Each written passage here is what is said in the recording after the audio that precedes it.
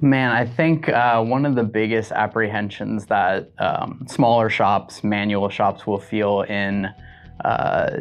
making the leap to automatic is just the sheer ability that you've got the cost overhead. A lot of times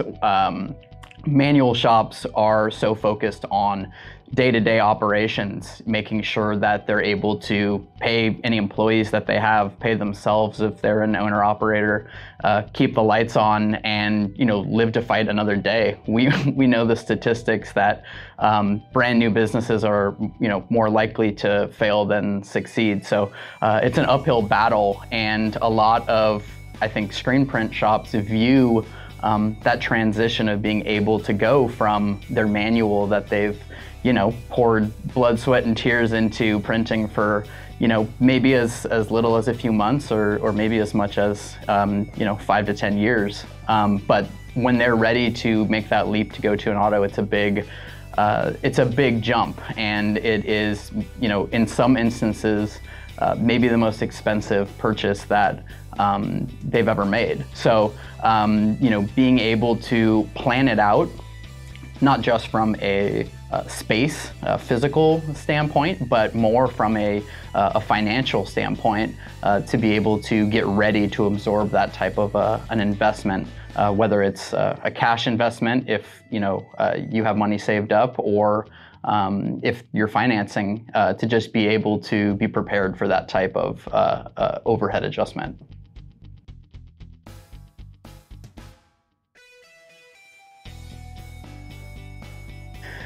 Yeah, automation can completely be the right answer for obviously an experienced business, but also a brand new business, brand new to screen printing. Might be an existing company that has been doing outsourcing, or maybe it's just a company who works with a client on a certain other medium, whether it's embroidery or signage or web or marketing, and now they want to fulfill screen print orders for them.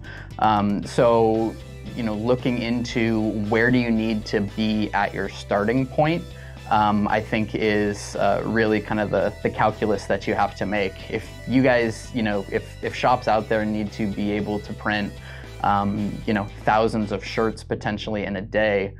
it's not something that you really want to consider a manual press for, regardless of your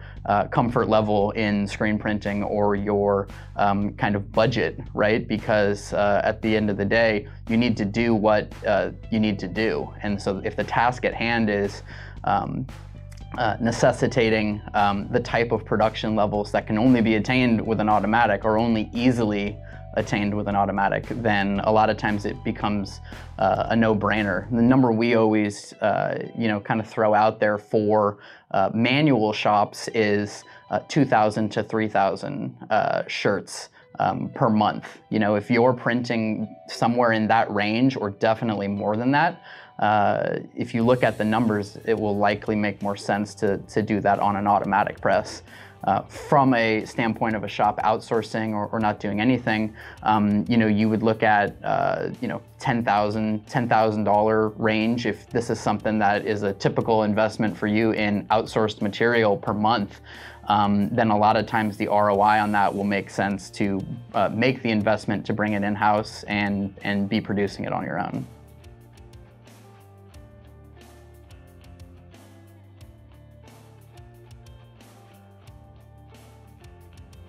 Yeah, so this is something that I had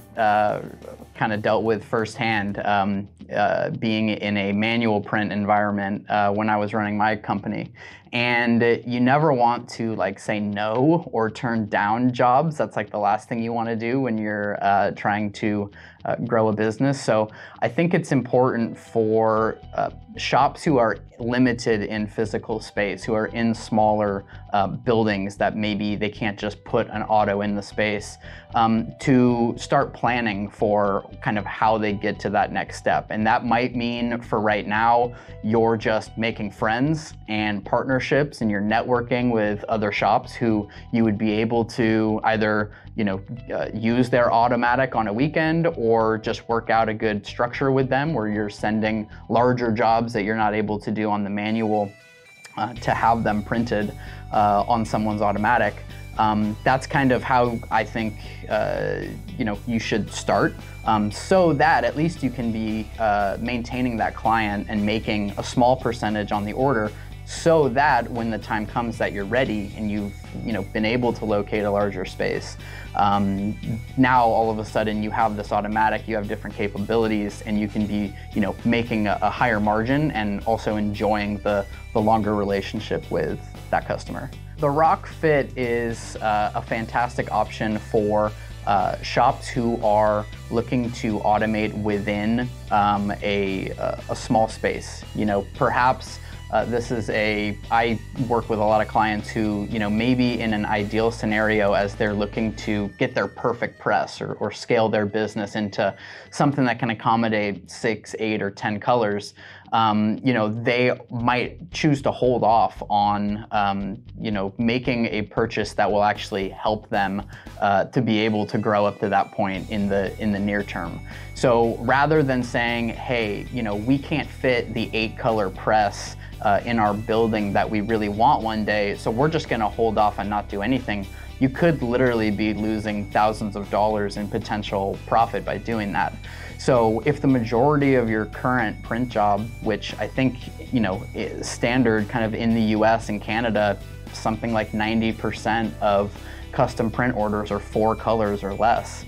So if you're able to do, let's say, 90% of your business and do that in a way that increases efficiencies and allows you to have one operator produce 300 to 400 shirts per hour, something that's just not possible on a manual, you can think about the difference in profit potential of what you can be making over the next year or 2, or however long it takes you to put the pieces into place to get into that larger space and really get the ideal machine of your dreams. Of course, if you're making a large investment, nobody wants to say, oh, I'm making this so that I can fulfill 90% of the things that cross my desk. You'd love to fulfill 100, but at the same time, you shouldn't kind of lose the forest for the trees and put off on your plans for the next couple of years just because you can't fit that machine in your space. So the Rockfit allows you to take an automatic press and all the efficiencies that are built into rock equipment specifically, and put that in your shop so that you can realize a higher growth potential much quicker than you would be able to otherwise.